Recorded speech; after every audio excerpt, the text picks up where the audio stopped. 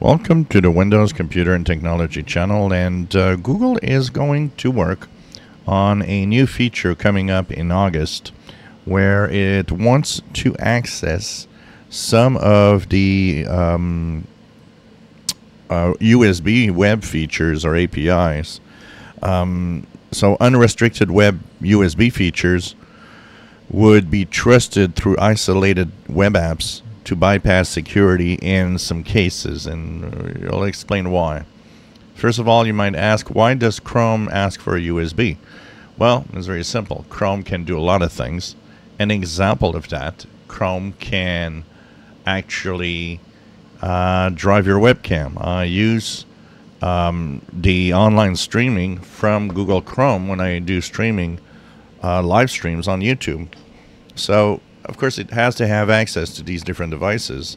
It could be that Chrome, for some reason, would like to have access to a USB thumb drive with some files on it.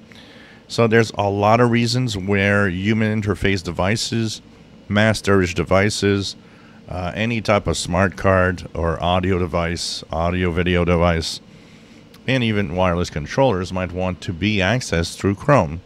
But how do you do that safely?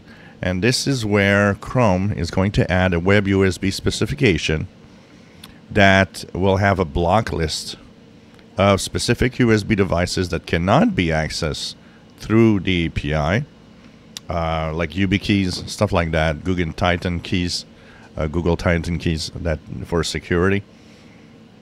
But they are going to test what's called unrestricted web USB. And this feature will allow web apps that are isolated, which means they are in their own little memory space that cannot give access to anything else on the PC. They'll give the permission or the access to some of these restricted devices and interfaces.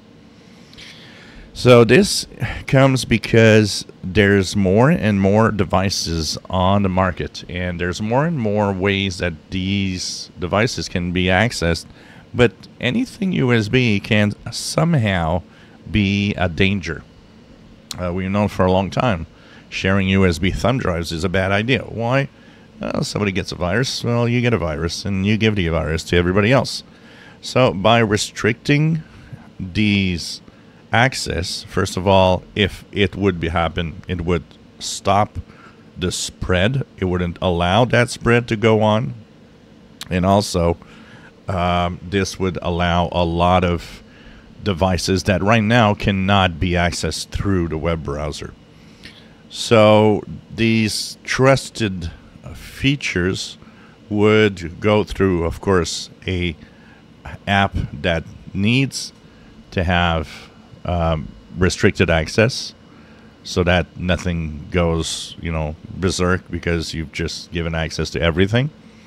But that would be a test that would be starting in Chrome 128, where a lot of devices that right now can be denied might suddenly get access. And I trust that the way that it's done, even if, of course, giving USB access is always a touchy thing, might make things a little better and make things a lot more secure, especially with some devices that are more dangerous than others.